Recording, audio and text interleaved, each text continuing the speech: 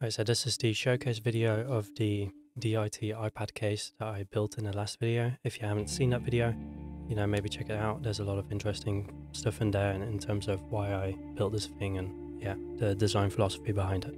In this video, we'll mainly be focusing on, how stable is it? What do I use it for? And maybe somebody can learn something from the things that I'm doing with this thing. So at the back here, we have a CF Express Type B card reader. These are the cards that I usually shoot on. They're 512 gig. You can just plug that in right there. And what happens is, you can open the files over here and it shows up there right away. And this is really handy for pre-checking footage. So if I do this on my Windows computer, then it takes like forever to load, like 10 seconds to even play the footage. And here I can just check like, okay, is there anything wrong with the camera? But also, my Windows computer is just very slow in loading in footage. So I have an SSD caddy right over here. You can slide in an SSD and it lands on a USB-C port right over there. And that also shows up. Let me check if this is the correct one. We can work with this. Let's just make a new folder.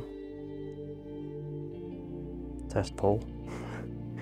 And let's say we want to transfer some footage. So I hit select over there. These are, select move, and then we can go to this test folder and copy these files. And then up in the top there, you'll see a little progress bar. So I'm doing 25 gigs at the moment, and it's taking, it says it's going to take 1 minute and 7 seconds. We'll actually continue with this test later on in the video, where I also show like transferring a lot more files. During that transfer, also switching to different applications and plugging in HDMI and that kind of stuff. But first we'll move on to some different workflows that I have for this thing. So something I'm very excited for with this is actually optimizing my thumbnail creation process. So I think there were some comments on my TikTok account like, oh, it's faster than your PC, you must have a really crappy PC. And to it's somewhat older hardware. I'm using a AMD RX 7900 XTX with 32 gigabytes of RAM clocked in at 3600 and a Ryzen 9 5900X 12-core processor. So not the newest hardware, but it is a decent computer, let's say. The thing I'm running into is, for example, with Lightroom, that if you apply noise reduction, it just takes forever, and just importing footage takes forever. And as you can see, I did make the thumbnail for the Instagram reel. But let's say I want to apply noise reduction on this picture. So as you can see, it's quite noisy, and noise reduction right over here. Pull that slider, it immediately just does it. There is no waiting, there is no loading bar, whatever. Like when I do this on my Windows computer, I don't understand what the difference is. Maybe it's a very different process or something, and I'm just stupid in this regard, but that is incredibly fast. And what we can also do is open it in Photoshop, for example. So you have a little button up there, and then you say edit in Photoshop. It's exported it, it's opened Photoshop straight away, and it's imported it. So it's taken a little while, but it is quite a lot faster as well. And this is Photoshop, and something I oftentimes do is using the generative fill to expand the image, so to say. So let's say I want to expand it this way, and then you click the generative fill. I leave that empty, so that it just does whatever it wants, and then it expands the image. Now, I didn't crop it properly over there, so it's probably going to do something funky, but that's a very useful tool to have. That's that trick that they do. People are so impatient that they make the loading bar go faster in the beginning, and towards the end they kind of taper it off, so that you don't get impatient. You're like, oh, I'm invested now in psychology tricks. It had a tough time with this one. Usually it's way faster. And as you can see, it represented my floor pretty well. Bunch of glitching objects over there. So this is pretty cool. I can imagine I'll be using this quite a lot for creating the thumbnails on this channel. As I shoot with the Fuji X-H2S, there's quite a lot of noise in these pictures. oftentimes, and it's very nice to add that noise reduction. What is this? Yeah, that's another thing with the iPad. I'm just not very good at it. Like, if you want to truly use this to its full potential, you need to learn kind of how to do all the gestures and that kind of stuff. And a lot of the times when I come up with an idea, I just want to quickly write it down. But it's so inconsistent in regards to when the keyboard pops up. Like, I want to type something and then it's like the keyboard doesn't pop on, and I'm like, what's happening? I close the app, do the exact same thing again, and for some reason then it works. Like, what is going on? So it would be really cool if we had a keyboard that would not fold out, but actually slide out. Like a little, just like a drawer mechanism. You just push it and it goes, that would be really awesome. So that you can one-hand it and just type away. And of course we have that folio case thing, but it'd be cool if we like built something ourselves. I keep forgetting to film these segments, so we've just filmed a video, but if you're interested in seeing more build projects, just consider subscribing if you're new here, or if you haven't seen the other video where I build this thing, maybe check that one out. But currently I'm building something really awesome, and I printed this again in resin with PCBWay. That was also a comment in the previous video, what did I print this in?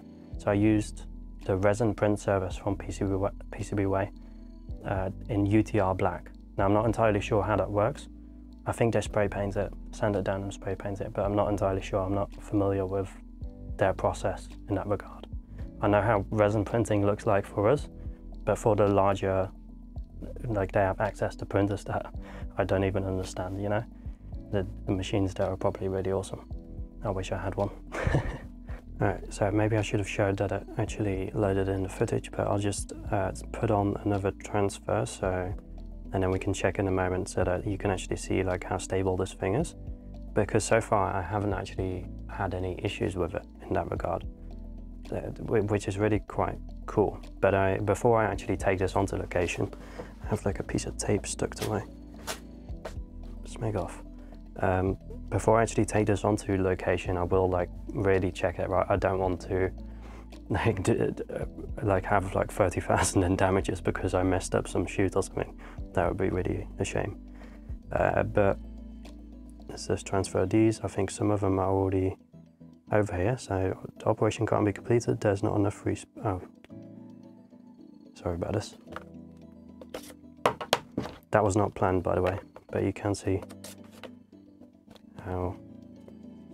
So initially I wanted to have multiple of these SSD caddies on there, right? But you'll see in the build video that it became unstable. And so that's why there's only one SSD and one thingamajig, which kind of transfers into another issue that this thing has, which is battery life. So the battery is okay, but you can see like we were at 40% just a moment ago, and like 15 minutes has passed and it's already at 26%. So it does eat through battery quite quickly.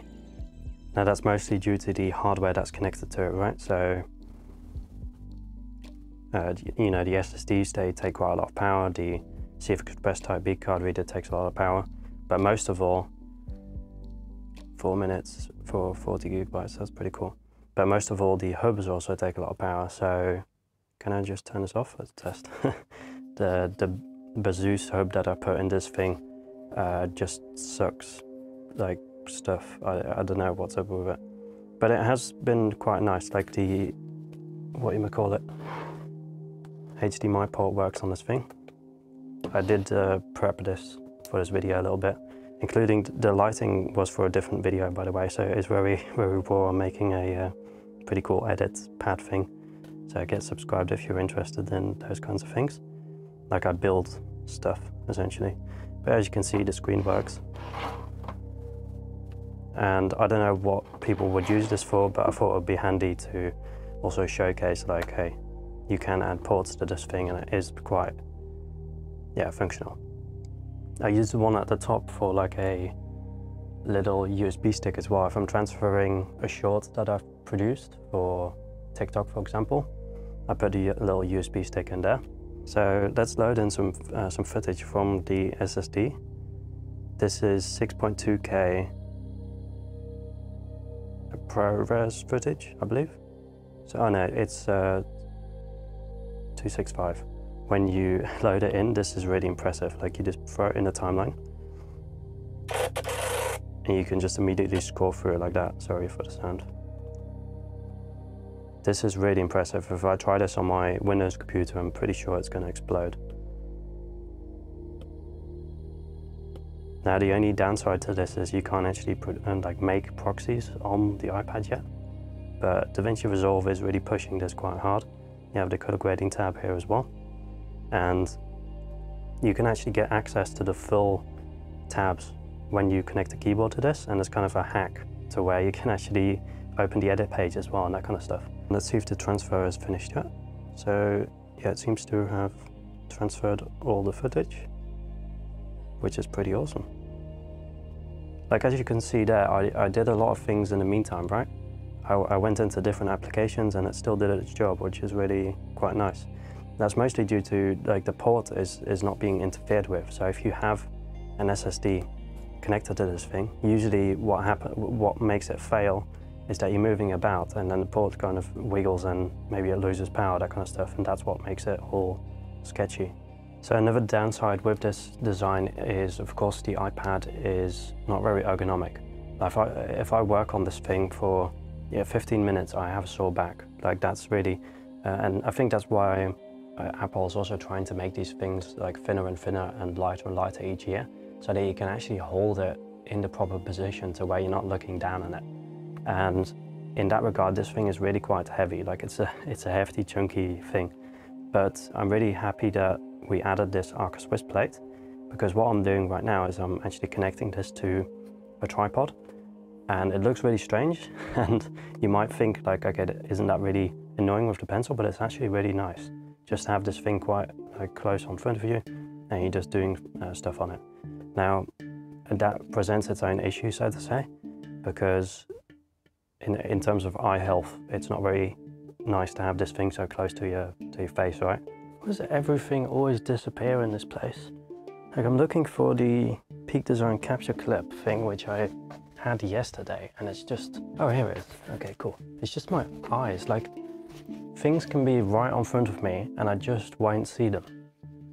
I don't understand how that's even, like I have decent eyesight. I mean, I have glasses, but they're very minor. It's just that my brain doesn't compute it or something. I don't know what's up with that. We have the Peak Design capture clip here as well, and I didn't properly showcase this, but I have it connected to like a band, like a, what do you call this? Whatever. And you just clip it on and then it's stuck, which is really nice for on location work when you're dialing in lights and that kind of stuff. So let me just quickly connect it to power. And you can also immediately see, like with some of the other hubs, it took quite a long while before it started pulling like full maximum power. But as you can see right now, it's going straight up to 30 watts. 30 watts is what the iPad takes, and it jumped up to 36 there just a moment ago.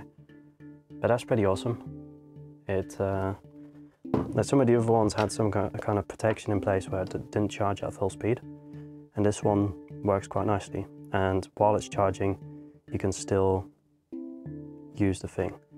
The only thing that I did run into during testing is when I took out this charger, then the hubs would disconnect. But it doesn't seem to be happening anymore.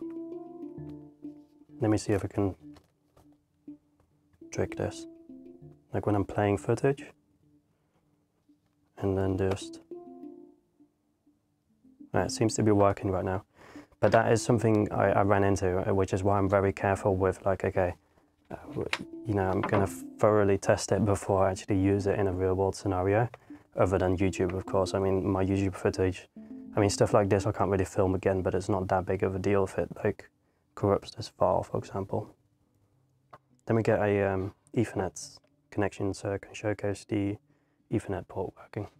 So I was just thinking actually maybe I'll do an update video in like a couple of weeks, which is actually like properly edited and filmed. Like this is very quickly done, but it gives you a good sense for how it works. So we connect the Ethernet port right over there. Little lights are starting to blink, so I think that's a good sign. And I'm not sure what you would use this for. Maybe like I wrote down why I wanted an Ethernet port, but it was kind of jokingly like when you're too shy to ask for the Wi-Fi code in an office building, and you can connect to because they usually have like Ethernet ports on the walls and that kind of stuff. Can we actually see if it's doing anything? Usually a little pop-up comes up, which illustrates, oh yeah, it says here Ethernet. So I think that's really the main issue, that the reason that this is so useful for me is Apple has this really great dream of like, okay, cloud-based everything, right? And that's great and all, but like here in the Netherlands, and also if you live in Germany, for example, these are the speeds that you're often working with. Especially in my apartment building, I only have DSL, so that's that copper cable, so to say. So this is the maximum speed that I achieve. And usually, like I wake up very early in the morning, like at 4 o'clock, and then it achieves like 7 MBs per second. So I'm not sure why that is. Maybe they think I'm still sleeping or something. But it would be really cool if we could connect this to like a NAS or something. I'm not sure if that's possible, but then to backup footage. That is a very big issue that I'm running into with the YouTube processor at the moment. I'm very quickly running out of hardware, hard drive space. I have 2 terabytes, you know, 2 of these 2 terabyte SSDs, and it's not enough because I'm doing multiple projects at once, and so I'm backing up files to these very slow hard drives, and yeah, it's bogging down the process quite a lot. So something else I concepted in the beginning was adding a capture card to this thing. So there's this company called Axoon, and they do make this capture card integration for like mobile devices, which is pretty awesome. But I didn't have the cash flow to actually make that happen. Actually, they have a really awesome case. Look at this. That's awesome. So yeah, you can see it right over there, and it has an MPF battery mount, which would also be quite useful for this one, so that you can actually swap out the battery. Because if it's integrated into the device, then you'd have to charge it through the port, and then you'd still have an external battery to charge this thing. And sure, it will last longer, but it's way better if you can just like pop it out, pop a new one in. So I mean, that's, for a future version, that's pretty cool. So I think that was somewhat it for the showcase. If you had something like that you're curious about, that you don't know yet how I use it or whatever, just leave a comment down below. I read literally every single comment, even on the videos that perform very, very well. So yeah, let me know, and I hope you enjoyed the video. See you in the next one.